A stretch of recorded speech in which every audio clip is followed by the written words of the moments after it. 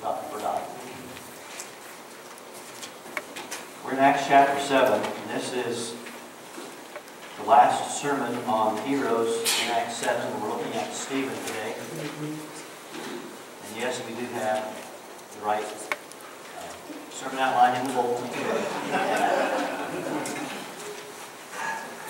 Starting with Acts 7, verse 51. You men who are stiff-necked and uncircumcised in heart and ears are always resisting the Holy Spirit. You are doing just as your fathers did. Which one of the prophets did your fathers not persecute? They killed those who had previously announced the coming of the righteous one, whose betrayers and murderers you have now become. You who received the law as ordained by angels, and yet you did not keep it. Now when they heard this, they were cut to the quick, and they began gnashing their teeth at him. But being full of the Holy Spirit, he gazed intently into heaven and saw the glory of God and Jesus standing at the right hand of God. And he said, Behold, I see the heavens opened up, and the Son of Man standing at the right hand of God. But they cried out with a loud voice, and covered their ears, and rushed at him with one impulse. When they had driven him out of the city, they began stoning him. And the witnesses laid aside their robes at the feet of a young man named Saul. They went on stoning Stephen as he called on the Lord and said, Lord Jesus, receive my spirit. Then falling on his knees, he cried out with a loud voice, Lord, do not hold this sin against them. Having said this, he fell asleep. In the first verse of chapter 8, Saul was in hearty agreement with putting him to death.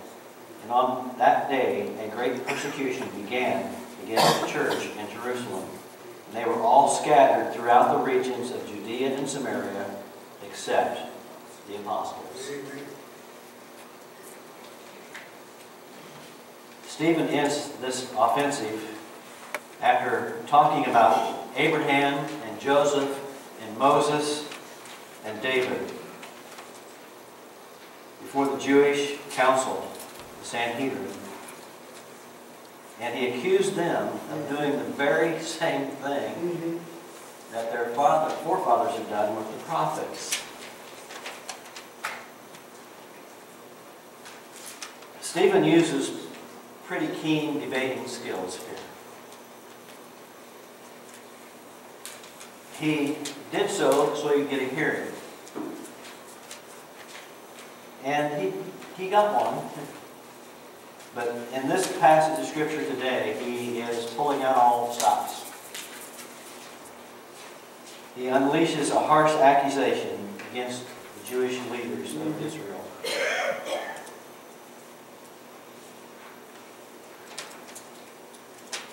The truth is told. Stephen lets him have it. Both barrels. He tells the truth. He calls these Jewish leaders stiff-necked, which simply means they were rebellious and hard-headed. Do you know anybody like that? Yeah. Maybe you're kinder than Stephen and you don't tell them what you really think about them. These Jewish leaders' jaw was set. Their mind was already made up. And even though these Jewish leaders were circumcised, their hearts and their ears were not circumcised. In other words, they could talk the talk, but they weren't walking the walk. Do you know anybody like that? Yeah. Oh, wow. Reminded me of the story Jesus told about the guy who was dressed really fine and standing on the street corners and made a big scene and prayed and everything to God. And then the poor sinner who humbly bowed his head and prayed to God. God said, that man is the one I want to listen to. You see, these Jewish leaders, they resisted the Holy Spirit. And what the Holy Spirit was trying to do. And you know, when you resist the Holy Spirit long enough, He will leave you. He doesn't like it when He's grieved. They resisted the Holy Spirit, and what the Holy Spirit wanted to do with them. They had become betrayers and murderers, Stephen says. He's not pulling any punches, is he? Just like their fathers had done to the prophets. I like the question he asked. Is there a prophet who did not get persecuted? No, there wasn't any. The Jewish nation persecuted them all. They had been given the law, and yet they didn't keep it. We have been given the Bible. Are we keeping it? They were basically hypocrites. They were trying to be something they really weren't. They looked like what they wanted to be, but inside they were not. So even though the truth was told, the truth was rejected. Stephen seems to have realized that his message was not falling on ears that were listening. It was not being received very well. And so he begins his lambasting of these Jewish leaders. You know, we really don't know a whole lot about Stephen. The few things that we do know, he possibly was one of the 3,000 who were converted on the day of Pentecost. We aren't told that, but it's possible he was one of those. From Acts chapter 6, we know he was a man who was full of faith and full of the Holy Spirit. I guess that would be enough, wouldn't it? If you were known as a man of faith and a man full of the Holy Spirit, that'd be enough. I'd settle for that. That's in verse 5, chapter 6. We know he was one of the 7 selected from among the believers to help serve and care for the needs of widows. From this speech in chapter 7 of Acts, we can tell some things about Stephen. We can tell he was a man of God who was willing to stand up for Jesus Christ as Savior. We can tell that he was the kind of Christian that we ought to be. He was the kind of Christian that was willing to die for his faith and what he believed. He died a good death. Now, some of you may say, well, how can you die a good death? Isn't all death bad? Well, no, I don't think it is. I'm looking forward to dying a good death. And if you're a Christian, you ought to be also, I think. You see, some people, they will not accept the truth. In Stephen's case, the Jewish leaders were cut to the quick in their hearts because they were hearing something they didn't want to hear. And the reason they were cut to the quick in their hearts was because they probably knew it was the truth, but they weren't going to accept it. It says they gnashed their teeth. I don't know exactly what that meant other than they were just really angry. They were really upset because of what Stephen was saying here about them. And so the gnashing of the teeth was what they did to show their opposition against Stephen and what he was saying. I guess, you know, if you were at a political rally and there were people in the back that were making a scene because they didn't like what was being said, that would be kind of similar to gnashing the teeth in showing opposition to what was being said.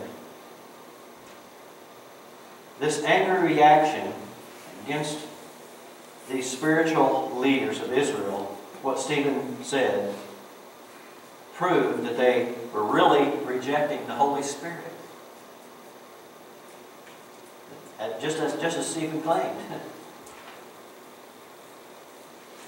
You can tell a lot about a person by how they react to the truth.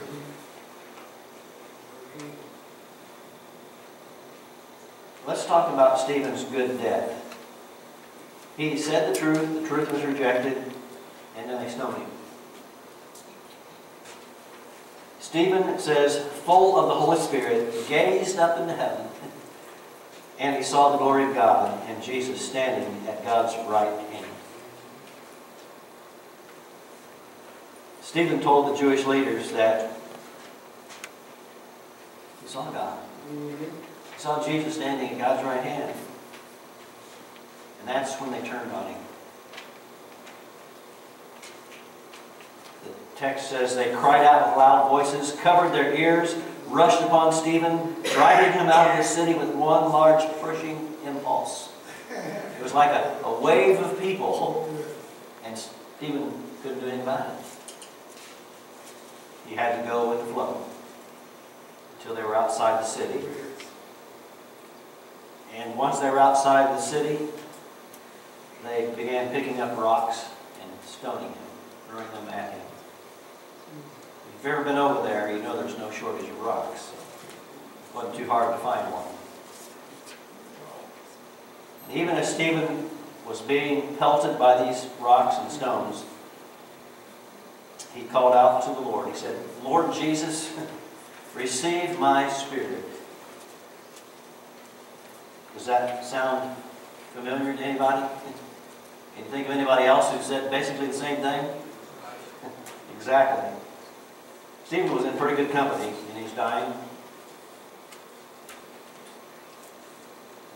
Falling on his knees, Stephen prayed, Lord, do not hold this sin against them. Again, similar to what Jesus said on the cross. Father, forgive them, for they know not what they do. As all this was happening, there was a guy by the name of Saul there. He was in full agreement with what was happening, it says. So basically, he was approving of the murder of Stephen. And it says that the people who were throwing the stones had taken off their robes, and they were laying their robes and their coats at Paul's feet, Saul's feet, later called Paul. In chapter 8, verse 2, which we didn't read, it says that there were some devout men who came and buried Stephen. We aren't told who these devout men were. Probably brothers in Christ, fellow Christians. Stephen's stoning, his death, his murder, began something that turned out to be good. It caused all the Christians in Jerusalem to be scattered. Now, it could have been something that was bad. But the reason we can say it was good is because even though these Christians had to flee and become refugees in other places, they continued to hold on to their faith and share it with other people. And so as a result, the church began to spread and grow in other places. Just like Acts 1:8 said. It began in Jerusalem, then spread to Judea and Samaria, and then eventually to the uttermost parts of the world. That's one of the reasons I say Stephen's death was a good death. Because even though it was a bad thing to have happen, God produced something good from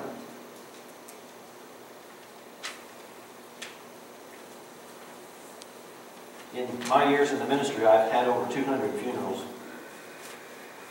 And for many of them, I was present for the person who was dying, whose funeral I had. It's never easy to die. It's never easy to watch someone die. But when they know Jesus Christ as their Savior, like Stephen did, there's just a sense of peace about the whole thing. Because you know what's coming next. They're saying goodbye to this world, but they're saying hello to a greater and better world for all eternity. Oh, yes.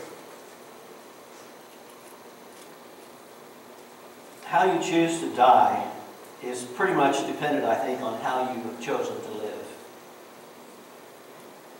If you have chosen to live walking with God, then your dying is just a transition so they're with Him face to face.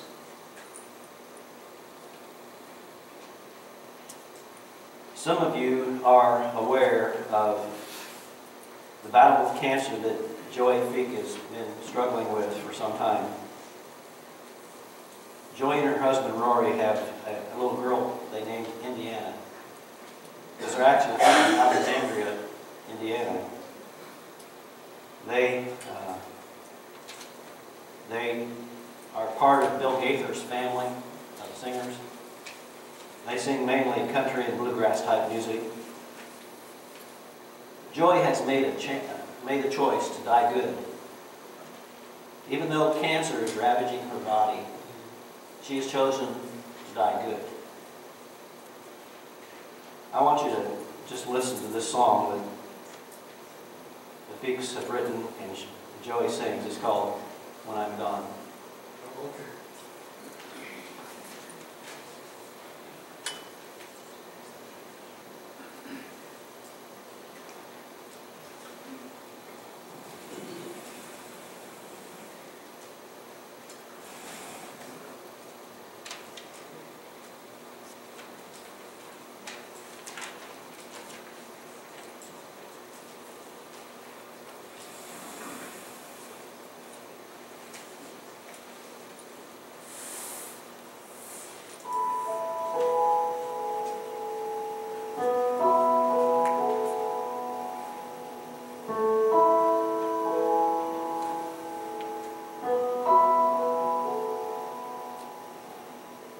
A bright sunrise will contradict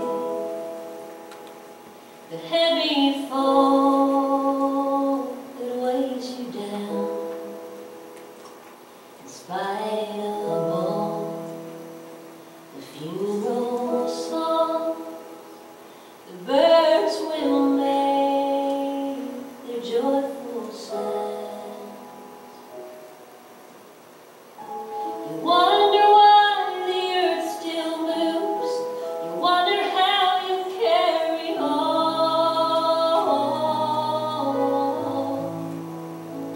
But you'll be okay on that first day when I'm gone.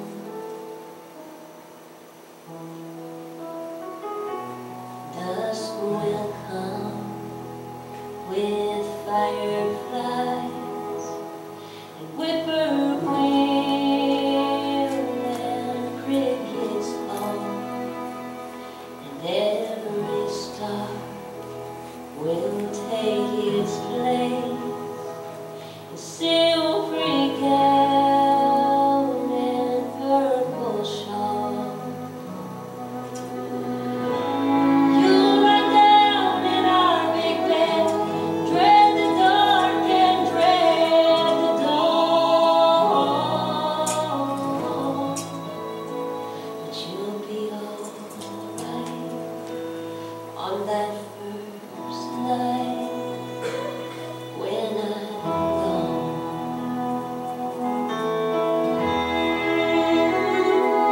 You will reach for me in vain. You'll be whispering my name as if song were your friend, and this world so alien. But life will call with daffodils and morning glorious blue skies. You'll think of me, some memory, and softly smile to your surprise. Even though you love me still, you will know where you belong. Just give it time,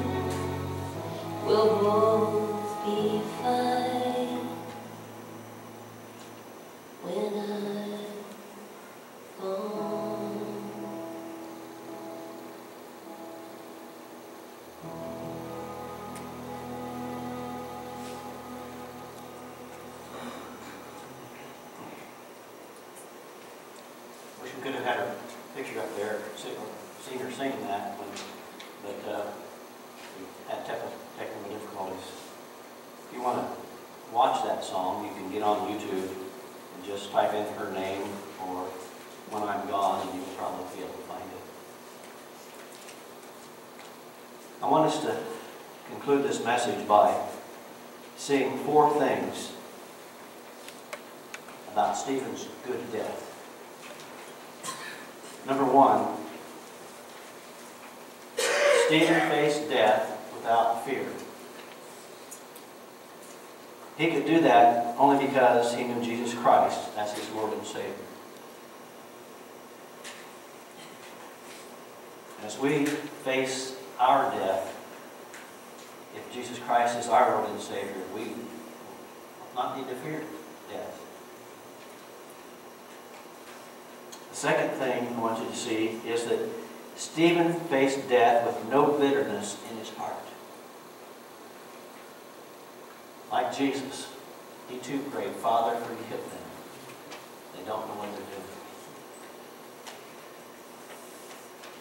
When we come to the end of our earthly life, we should not be bitter about anything, because we're going to see the Savior who we lived for.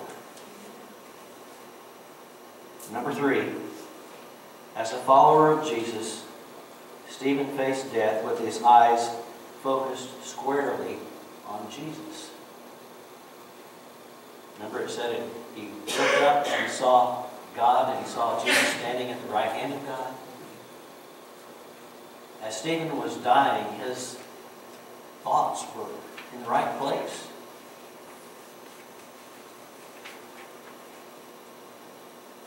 He knew there was eternity waiting for him. And it was even better than the life he knew here on earth. And the 4th thing, Stephen knew Scripture. When you go back and read this 7th chapter of Acts, every person he talked about, all these heroes that he mentioned, he knew their stories. He knew how they lived their life. He knew what they'd done for God. And as he's addressing the Sanhedrin, he told their stories. We need to know the Scriptures too. You see, Stephen didn't just know the Scriptures as ancient history. He knew Scripture as God's story. And he wasn't afraid, even in the face of death, to tell the story. Because he had the hope that only God's Word gives. Stephen was prepared for a good death, in part because he lived and breathed the Scriptures.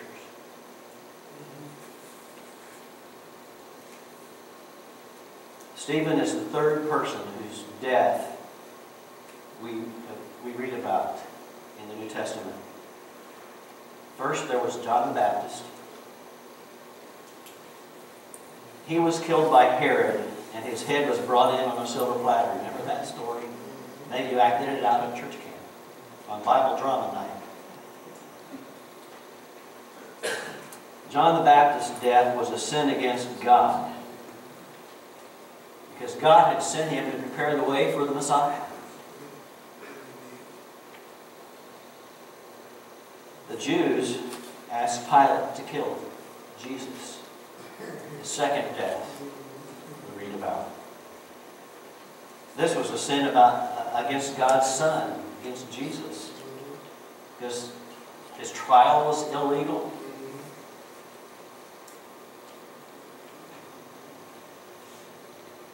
They sinned against Jesus. And then we read today about Stephen's stoning. Stephen is the 3rd person we read about who was killed. The stoning of Stephen was a sin against the Holy Spirit. I don't know if there's any significance to that or not, but it kind of jumped out at me. The Holy Spirit was working with the apostles and with the early church, trying to get it off the ground. Satan is alive and well. And death is one of his weapons. Most of you have heard of Jim Elliot, who was a missionary to the Auca Indians in South America. The very people he was trying to save killed him. We probably know him best from his famous statement, "He is no fool who gives up what he cannot keep to gain what he cannot lose." Have you heard that before? He's probably known for that, but he said a lot of other things too. In Jim's diary, he wrote some lesser known things that I want to share with you. One of them is this. He said, "I seek not a long life, but a full life. Like you, Lord Jesus." Because Jesus' life wasn't very long either, was it? But there's never been a life better.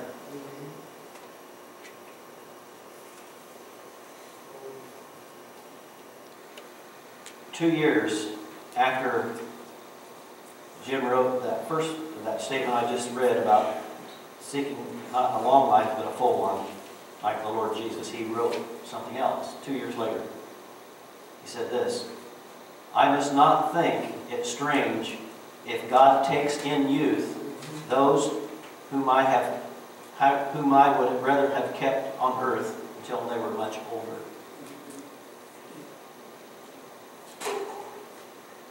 He went on to say, "God is peopling eternity, and I must not restrict him to old men and old women." God can people eternity and heaven with whoever he wants. Are you prepared to die a good death like Stephen? You can be if you're walking with the Lord. If you know him as your Lord and Savior. We're going to be singing an invitation time this morning, offering that opportunity. We have to remember Jesus' words in Revelation 2. The last part of verse 10 says, "Be thou faithful until death." It doesn't say till you get old and die. It just says be faithful until you die. And I, Jesus says, "and I will give you the crown of life." Will you be one of those people I see in eternity? I'm planning on being there, and I hope you are too. But you need to know Jesus Christ as your Lord and Savior. And you need to be following him. Stephen was a hero in Acts 7 because he showed us how to live and how to die. If you need to make a decision today, we invite you to come as we stand as we sing.